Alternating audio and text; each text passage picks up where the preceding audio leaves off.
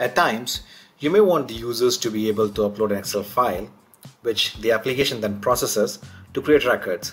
Some people refer to it as bulk import. Let's see how we can do it in OutSystems.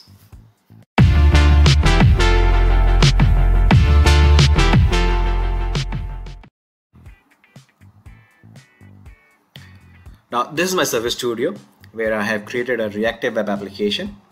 The application doesn't have much at the moment, so we'll start by creating the entity, which is where I want to create it from an Excel sheet, and I'll tell you why.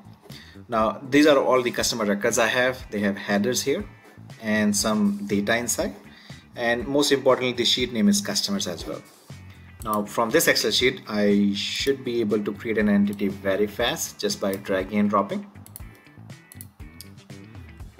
Now, what the platform has done is quickly build this entity for me with all the attributes, and it has also created a structure.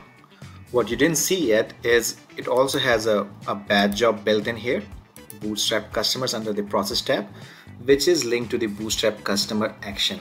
Action is the logic. Okay, this whole job is scheduled to run at when I click on publish. Okay, now let's take a look at the Bootstrap customers logic as well. There's the logic where we are looking into retrieving the list of existing customers. If it's empty, then we execute the convert from Excel sheet and we create those records one by one. Why I'm showing you this is because this is a very handy way of creating and processing the Excel file quite fast. Follow the instruction. So in this case, first of all, let's get rid of the job. We are not going to need it. Second thing is for the Bootstrap customers, the function, we're going to modify it. First of all, we'll add an input parameter to it. Let's call it file. So in our case, instead of a job or the drag and drop giving us the Excel sheet, we will be supplying this file content from a file upload control. And we'll also get rid of this validation. Let's say in our case, we are okay to create more and more records repeatedly. So I'll get rid of this condition. Now in this step, convert from Excel, this is where we'll switch the file to the file input variable. This step itself made this whole Bootstrap customers a reusable piece of logic which can be reused now to create the customer from anywhere, right, by using a file. Thereafter, what it happens, just to walk you through, in the assignment record, the local field customer record is assigned the value, which is where each of these records, because of the for loop, is assigned a value, and in the end it uses the create customer, the CRUD operation, which came directly from the entity here, and in the create customer, the customer record is passed on, and it goes into a loop to create all the records finally that ends with the last record in Excel sheet. Okay, now our logic is set. So just to recap, we have a Bootstrap customers which we have modified to look something like this. We are expecting to receive a file, and then thereafter it will do its job. By the way, in case you want to do certain transformation, you can write whatever you want in so many steps in here, right? Like compare, only update, not delete. Like some of those things can be implemented also here. For me, in my case, what is left for me to do is build a screen. Basically, this is from where somebody can upload a file.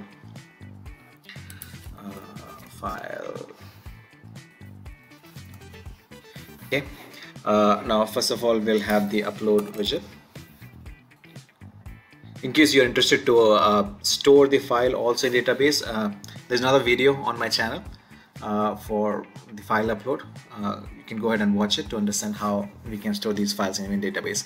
In this case, right now what I will do is directly process the files. Okay, so let's see how will I do it. So file upload control will assign to a variable that will hold the content of this control, and same thing for the name as well. Thereafter, on the page we can have a button, the one that triggers the upload and processing, like process. In my case, I'm just processing it. And then just to see whether our function, our screen, all those things are working fine or not, let's build a list at the bottom that shows us the customers in there. Next, in the process step here, we'll double click to create an action, and this is where we are now going to use the Bootstrap customers. You will notice immediately it prompted me for the file parameter because that's what we made an input parameter, and this is where we'll pass the variable that we have attached to the file upload control. Thereafter, imagine it will create all these records. It will process the file. what we can do is refresh our data on the screen, okay, and perhaps display a message saying that the file has been processed.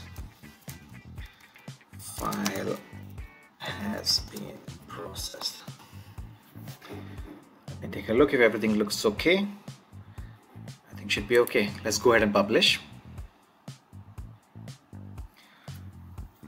While it's publishing, let me summarize again.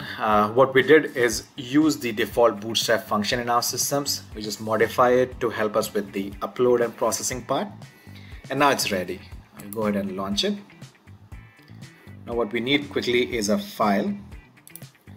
Let's go ahead and create a copy of my customers. I don't want to spoil it. Customers copy.